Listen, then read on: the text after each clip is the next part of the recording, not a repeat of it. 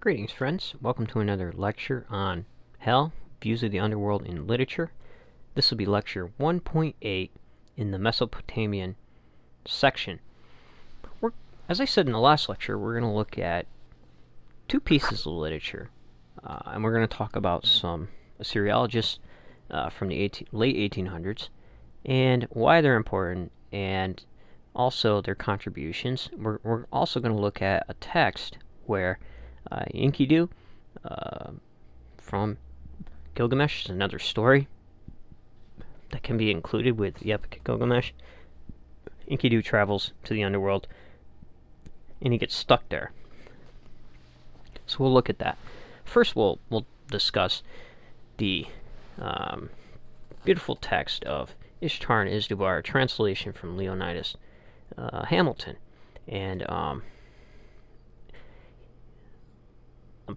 I really enjoy the poetry from this, but the problem is a lot of the languages, when translated at this time period in the late 1800s, a lot of imagery that's put in here to make this rhyme or to turn it into poetry may not be in line with the Babylonian views or the Sumerian views of the way things were. So I don't, even though the translation is very beautiful, I read it for entertainment purposes only, because there are newer translations that do this much better. They're not so concerned with making it rhyme, but this is an epic in itself that Hamilton pulled off in the late 1800s. Another Assyrian, Assyrian archaeologist was George Smith from 1840 to 1876. He wrote a text, the Chaldean account of Genesis, which is brilliant. At this point, a lot of scholars were trying to pair up the biblical text with ancient Near Eastern texts, and a lot of times they were over-exuberant, in my opinion, of doing that. And this is one of those early texts where that happens. I'll be posting the PDF to this book in the details section. So if you're wondering how people viewed the ideas of Izdubar and ancient Near Eastern literature in 1876, go look at that. Now, I want to stress that Izdubar is later associated with Gilgamesh. Izdubar's barb or seer is later associated, his name's Habani, is later associated with Enkidu. So we're going to look at the tablet 12 of Gilgamesh, where Enkidu travels to the underworld. He gets stuck there. Gilgamesh meets him halfway and asks him some questions. And we're going to read a text of the Epic of Ishtar and Izdubar by Hamilton. So in this section, Habani and Izdubar are traveling on a journey. They get in a fight with two dragons. Habani is is wounded, and he's in the dying and then in King's arm. He has two visions: one of the underworld and one of a garden-like state. And he ends up dying in the King's arm, and he's placed in the cave as a burial by Izdubar.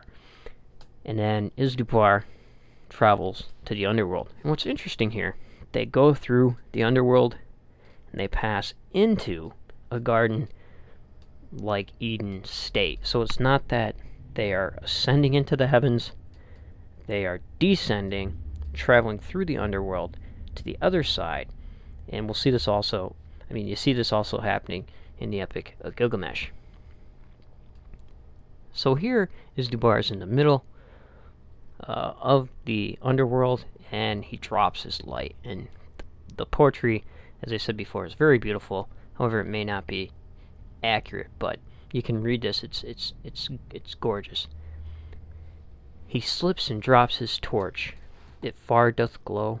Beneath him on the rocks, alas, in vain, He seeks a path to bring it back again.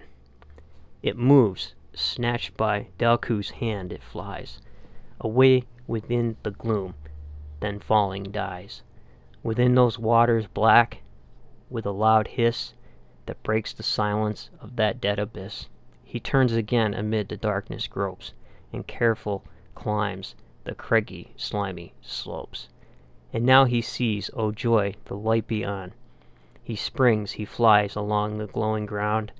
A joyous dashes through the weaving green, that lustrous meets his sight with rays serene, where trees pure amber from their trunks distill, where sweet perfumes the groves of arbors fill. So, here, this kind of reminds us a little bit of Dante.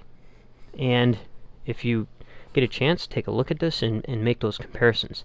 Now, what Hamilton did, and what I don't really like, even though he documented it really well in this epic, was he took a lot of pieces where the cuneiform might have been broken up and inserted other hymns and stuff that were found in with this, and composed the epic.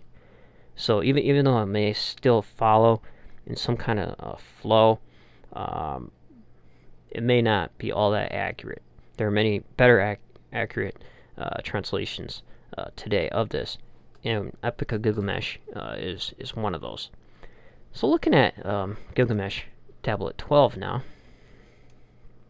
they drop Gilgamesh and Enkidu.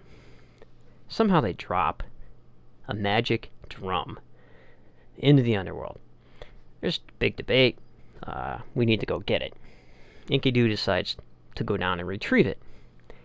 And so Gilgamesh, like we see in the other literature, where they're given specific instructions what not to do. Enkidu ignores everything Gilgamesh says. You can read it for yourself. He gets all the way down there and gets stuck down there. Gilgamesh, very upset about his friend getting stuck in the underworld, goes to the gods. They allow him to go halfway to the underworld. Gilgamesh to come halfway to the middle, and they meet, and Gilgamesh is allowed to ask him questions. It's very beautiful, and once you get to the bottom of the translation, here he's asking him questions. What's really interesting here is people who have more sons are happier. People who had a son that has died or is grieving. So here is a part of that underworld where your children or your offspring can create how your outcome would be in the underworld, which having many sons is looked upon as a positive thing. Having no sons or a dead son is a negative scene. So here further down, almost at the end of the translation, Gilgamesh asks him, "Did you see there a man whose one son died? I saw him sobbing, all alone in the open fields. Did you see there a man with 2 grown sons? I did indeed, and he smiles all day long. Did you see there a man with 3 of his own boys? I did, and his heart was full of joys. Did you see there a king with 4 full kids? I did see one whose pleasure is supreme." So you can read on and take a look at that. So thanks for listening. In the next lecture, we'll do a summary of all this great literature out of the Mesopotamian era, and then we'll do an introduction coming into the Egyptian material, and we'll look at the Egyptian mythology and theology and see how exactly their underworld was. We'll see a lot of the same themes happening. We'll see visors to the underworld, gatekeepers, and we'll see different stages of traveling through. So take care, friends, and remember, if everybody's thinking alike, then somebody isn't thinking.